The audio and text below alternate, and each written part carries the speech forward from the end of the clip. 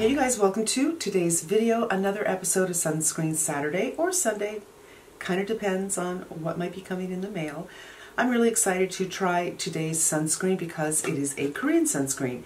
It is Isntree Hyaluronic Acid Watery Sun Gel. And the words watery always get me a little excited when it comes to sunscreen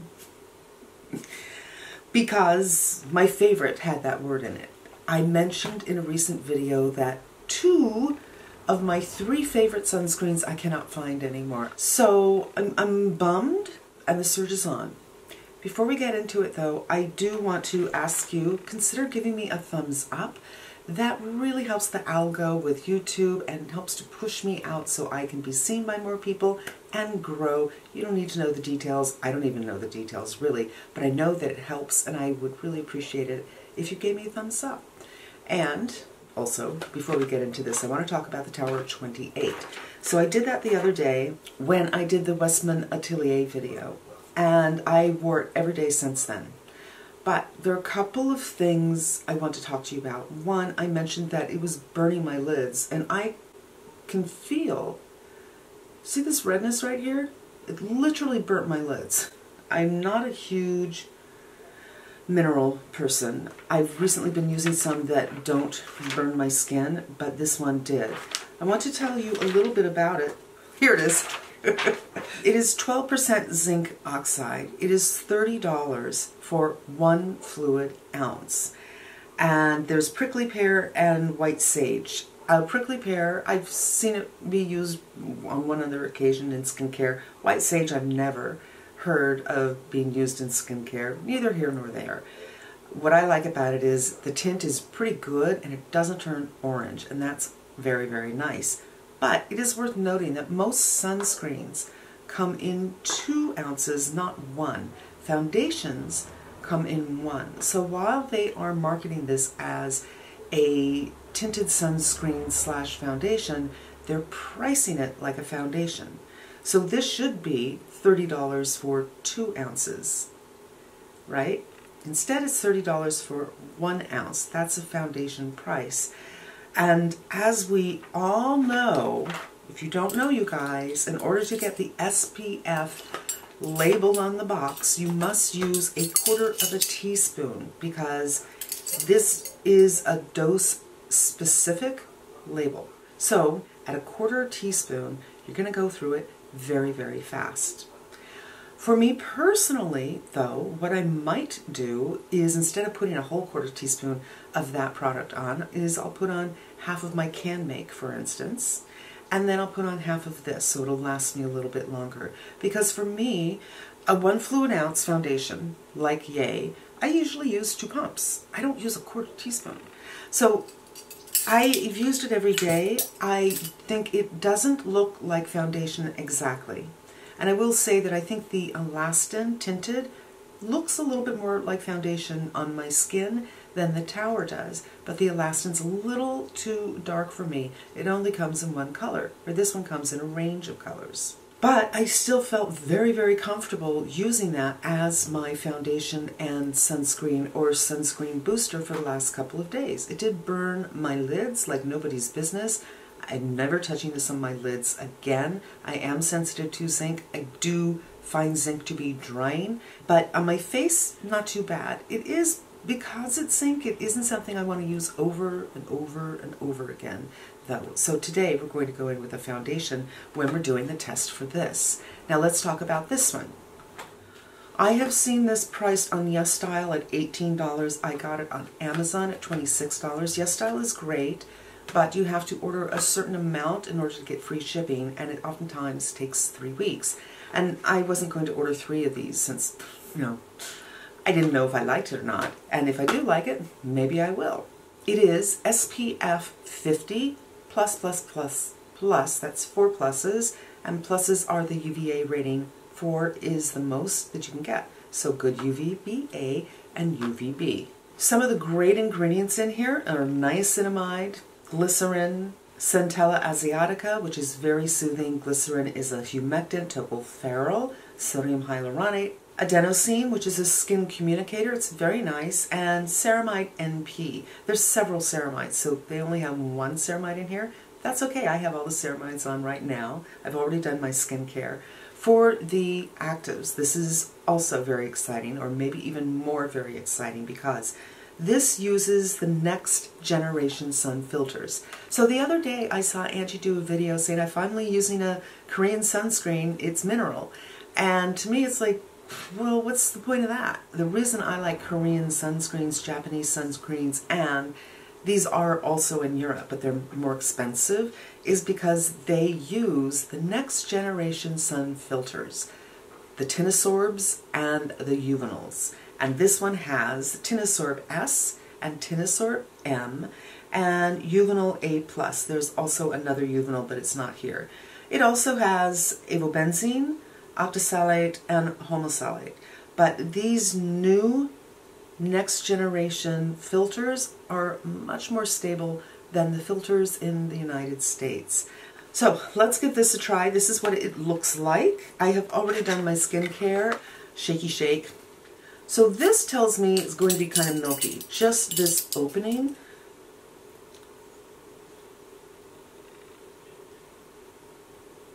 Quarter teaspoon. There's no alcohol in this, by the way, which thrills me. So this actually looks like it might be creamy. I thought, oh, okay. I thought it might be milky and runny, like the Tower is, but it's a little creamy. I tried this on my hand last night, you guys. It is one of those things that looks like one product, and then when you start putting it on, it feels like another. So, wow. I think there's a bluishness to this because it's making me look super tan. This turns a little watery as you move it around. The texture changes. And I was thinking when I put this on my hand last night, this might be something I'd want to put on in, you know, put on half and give it a second and then put on another half because it's so watery. It might take forever to blend it in, but the whole thing's on my face right now. It feels very light. There is nothing heavy or sticky about this product. Now I usually use a quarter teaspoon for face and parts of the neck at least. It is raining today. It's cloudy. It's beautiful. It's beautiful. This is my kind of weather.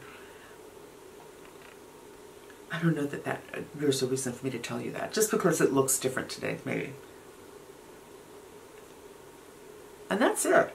So there's a little bit of a white cast, but certainly not a lot. And there shouldn't be because there's no zinc in here. So I have a feeling, give this 5 minutes, which we're going to do, and yeah, it's not going to look white. Today I'm going to go in with my Cogando. This is the Cogando before they reformulated it. I found this and I thought, oh my God, finally a foundation. It isn't yellow on me. And I just happened to be online maybe a month later and I saw they were reformulating it. And of all the colors, the only color they were changing was this one. And they were going to make this one more yellow. So I bought 5 bottles. And this is not cheap. But I don't use it anymore because of all my darkness over here. I just felt like it wasn't giving me enough coverage. And now that this is faded, I'm pulling it back out. I gave it a really good shake because I haven't worn it in a while. And it seems like it's empty, but I know this is not. So we'll just start with that. And the idea is we want to see how the sunscreen works with my skincare products. No problem at all. There was no balling, there was no peeling, there were no problems. And how does it work with foundations?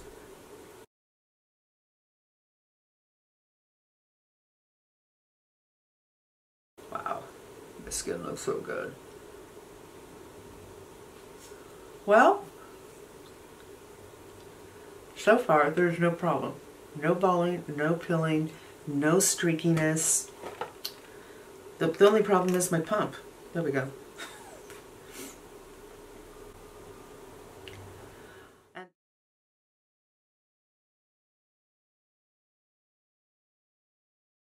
wow. No problem at all. I would say that this looks really lovely. And you know what? I didn't even think to notice my skin doesn't look super, super shiny. And I know that this used to be shiny with my other sunscreens. So I think I'm going to have to look when I, start to edit, and I'll write it down here. But I think this, it may not be matte-ifying, but it's not as shiny as my usual stuff. I don't even feel that I need some powder. I'm kind of digging this a lot. I wanted to try this for several days and make sure that it's not drying my skin, because oftentimes if it's not giving me that shine, then it's doing the opposite. But I don't see anything in the ingredient deck that says danger, warning, this is an ingredient that's drying, or this is an ingredient that is for people who have acne or oily skin.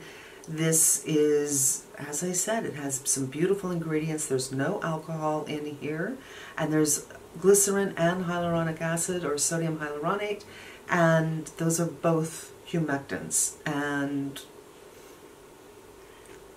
I'm kind of pleased. I just want to, the sun's kind of out, I want to change my light a little bit so we can get one more look. I think this looks really, really beautiful. I don't have that a little too much shine look that I oftentimes get, but it still looks skin-like. So you can see from my lights, oh, okay. There's reflection going on here, but it's not like blinding. So you guys, so far, I really like this. I do want to continue to try this and come back to you maybe in my next video, just like I updated you with the Tower 28 today. Maybe the next video I will come back and tell you what I'm finding with this one, but so far I am feeling like yay. That's what I'm feeling like. Thank you so much for spending some time with me today. I hope this was helpful to you, and I hope you come back again. Until we meet again, actually, I hope you follow me. And if you're interested in more sunscreen videos, I should have said this at the front, I do have a playlist. So go to my main page and then go to playlists, and you will see a playlist of sunscreens, and have at it. Now, thank you for being here. Until we meet again, be smart, be safe, and I'm wishing you good health.